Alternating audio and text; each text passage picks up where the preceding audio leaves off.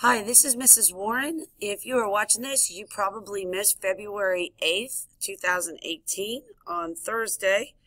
This is our lesson today on the nullification crisis and Andrew Jackson, protective tariffs, and the bank war. On page 32, this is where we did our warm-up. You can go ahead and test your knowledge of past information and then check with me or check with a friend when you come back to class. So go to page 33. You're going to title this Protective Tariff of 1828. Now we've talked about tariffs. A tariff is a tax on imported goods. So Britain, look down at this diagram. Britain comes over, wants to sell its $4 cloth, but ours is also $4. We want everybody to buy American brands. So we add a 25-cent tariff on and it adds $1 to the price. Now British cloth is more expensive than ours. That's what we want. That encourages the economy and makes our factories strong. Now this is to protect American industries. So we drew this in our notebooks. So on page 33, I want you to divide page 33 halfway. All right, and you're going to draw this diagram. Now, as I just described to you, the North was very excited about the protective tariff. However, the South was not. Remember, all of their cotton, they're exporting. They're sending it out to other countries. And other countries say, really, you're going to add a tariff to our stuff? Well, we're going to add a tariff to your stuff. So the South ends up losing money and was very very much and very allergic to the tariff, and they were very mad because it was taking money out of their pockets. So go ahead and draw this. You can pause the video, and if you have any questions, please ask.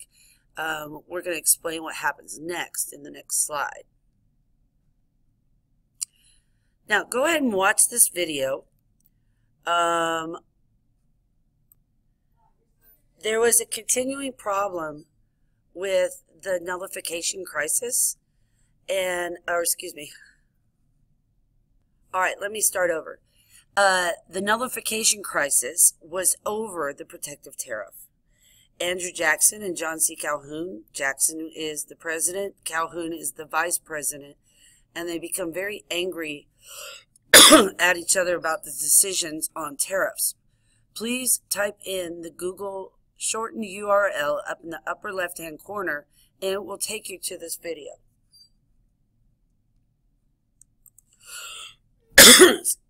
After the video, I want you to go ahead and write and take these notes underneath the drawing you just made. So it would be on the bottom half of page 33.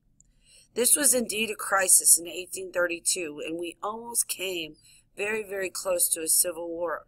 The Civil War doesn't actually start until 1861. Now, South Carolina was a southern state that was very upset about the tariff. They threatened to secede, leave the Union. They said they nullified the tariff. To nullify means to reject, and they refused to enforce it or pay it.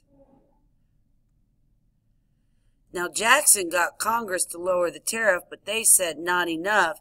So Jackson said, you better pay it, or I'm going to take my army and bring it down there, and we're going to, I'm going to make you pay it. Now, South Carolina decided to stay, and they backed off a little bit because they really didn't have much backup from the other southern states. And they did lower the tariff even more. John C. Calhoun quit his job as vice president to lead this charge on nullification. This was a very, very deep foreshadowing of things to come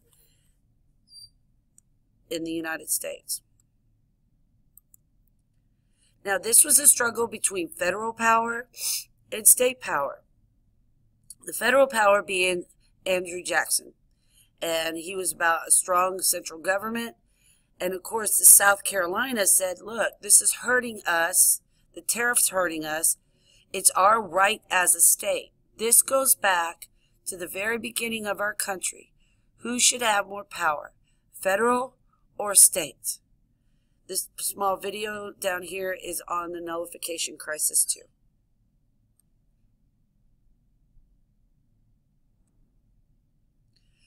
Please go to page 35. As you know, the Bank of the United States was set up by Alexander Hamilton, and it is still going strong. But every few years, Congress has to agree to recharter it. Jackson hated the bank. He believed the national bank made the rich richer and cheated farmers. So, on behalf of the common man, he wanted to kill the bank. And the biggest thing that he has to kill the bank with is a veto. So he vetoes the bank, fighting against many other people that think it's a mistake. He uses his veto power more than any other president at this point. He took out all the government money, killing the bank, and some say illegally. He gives it to all the other state banks. He did this to protect the common man, but at the same time, because the way he took out the money so quickly and dispersed it, things went terribly wrong in the American economy, and they end up going into an economic depression because of that. And this started in his the next president's presidency.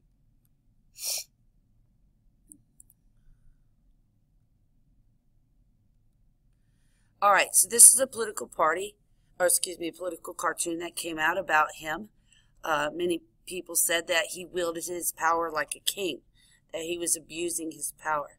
Please look around this political cartoon at the different messages they were sending. Is this a Democratic picture of Andrew Jackson or a non-Democratic picture? All right.